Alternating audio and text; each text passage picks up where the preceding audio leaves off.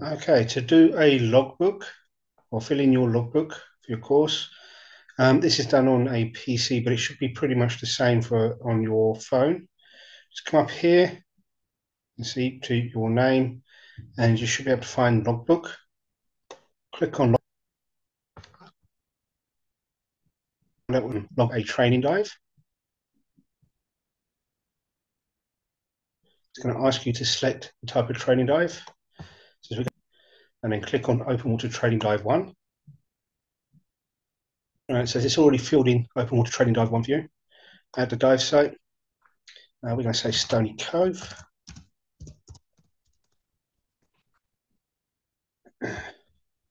Date. 1st of January 2023. Your instructor's PADI number. So whomever your instructor is, they should give you PADI number. We'll just use mine for now.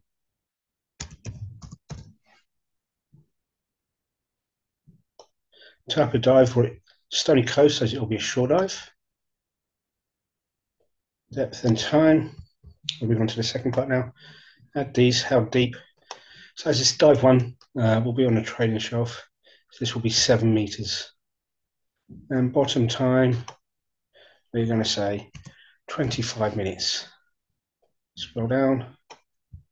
And dive training skills. Now it'll have all of them, all the skills that you have to do on this dive listed. Already done, but then you can add the dive flexible skills. So depending on when you're doing these, we don't normally do any dive flexible skills on dive 1. Although between dives 1 and 2, we will do cramp removal. So we'll take these now just to show you, and tide diver tie. Once that's completed, go in there, we're going to log the dive. It's going to ask if you're, for every dive that you do, training dive, it's going to send a notification to your instructor. That's why you have to put the instructor number in. So it's going to call this, and you say you do want to submit it, and then your instructor will verify that dive for you. Right, and we successfully completed our open water dive 1. So we're now going to have a look at the main logbook, and we'll log a recreational dive. So it's similar sort of thing, but you'll notice a slight difference in that you don't have to put your instructor details in, because you don't need an instructor on a recreational dive. So we'll just fill it in again. So fun dive.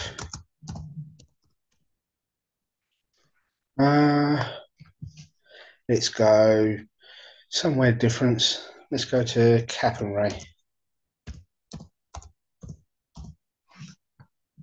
Cap and Ray. Date of this dive, 2nd of, let's go, scroll down. I'll pick the end of the year. 2022, because we've not had that yet. We're going to just have a little bit of fun here. We're just going to say boat dive, just to be different, even though you don't do boat dives at Cap and Ray. Depth and time will be the same.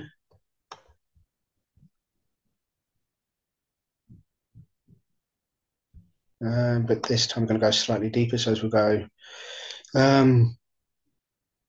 we'll say 29 meters for 20 minutes. In here, we also have conditions, which, as you'll see, is different from your training dive. So as we're going to say, freshwater. It's a Cap and Ray lake. We're diving in the UK, so it's always sunny. Temperature. We're going to say a balmy 25 degrees Celsius.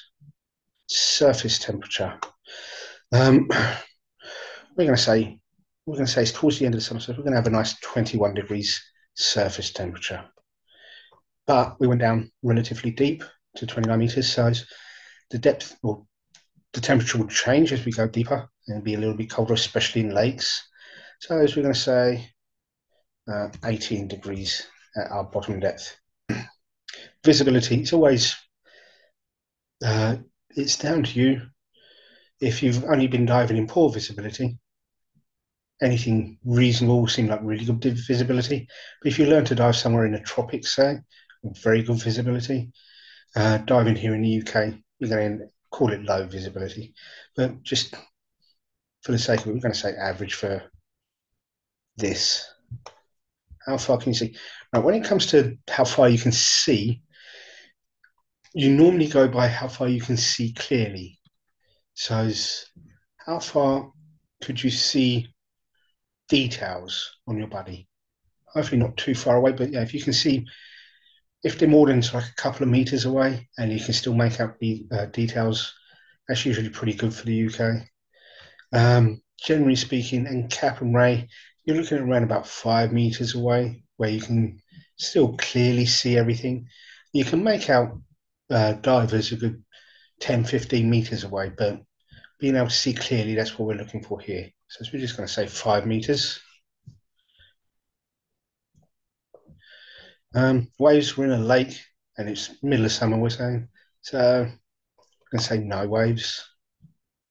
And again, we're in a current, or we're in a lake, so there's no current. Surge is the movement of water backwards and forwards, and it can be real fun to play in a surge. So as the waves move over, they'll move you backwards and forwards.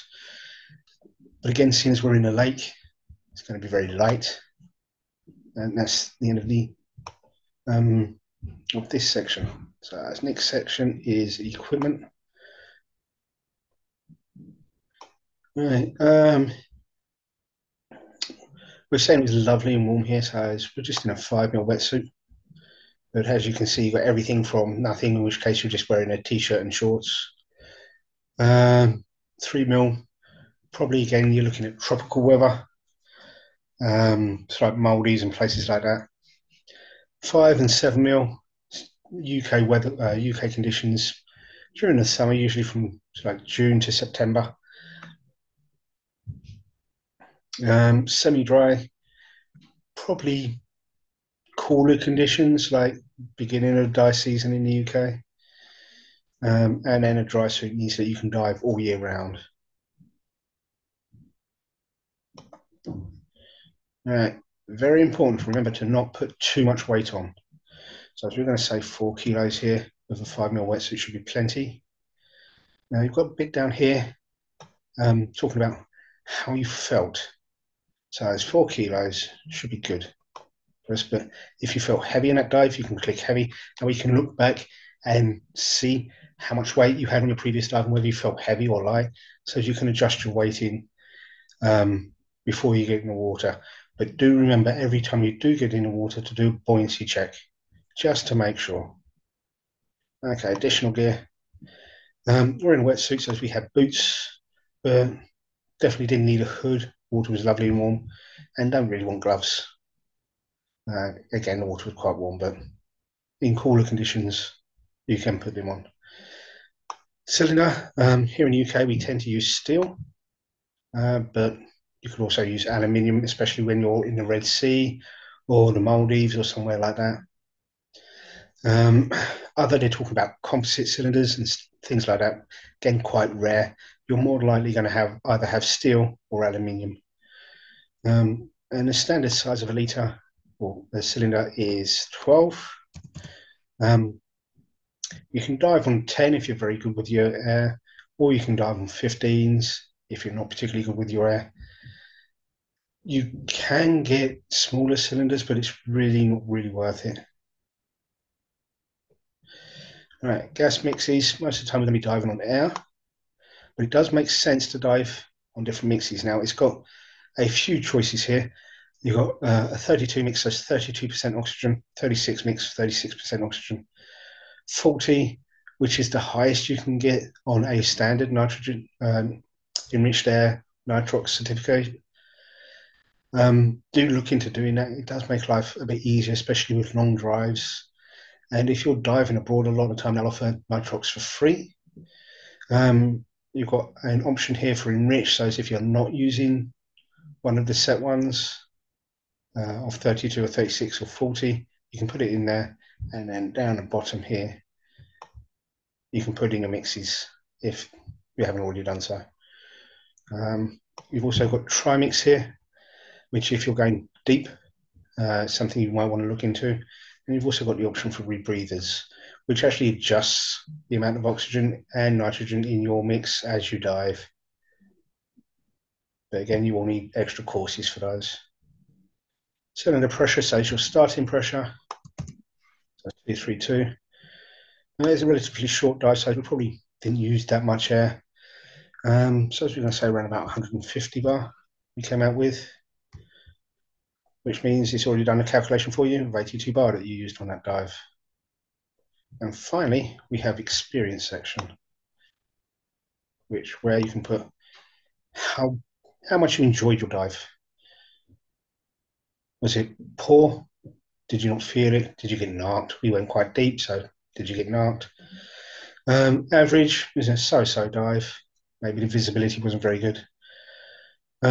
Good, yeah. Maybe you saw something cool. And amazing. Let's face it, with scuba diving, so all of our dives are amazing. So we'll click there. And here we have a section to write down any notes.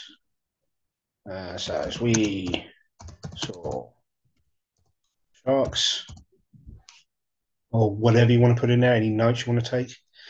Who was your buddy? So as we're going to say for this dive, our buddy was Bob. And the dive center was underwater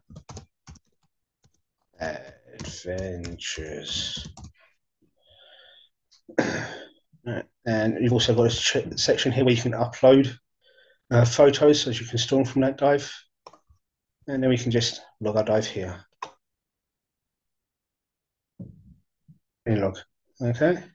And that's how you use the PADI logbook on your PADI app.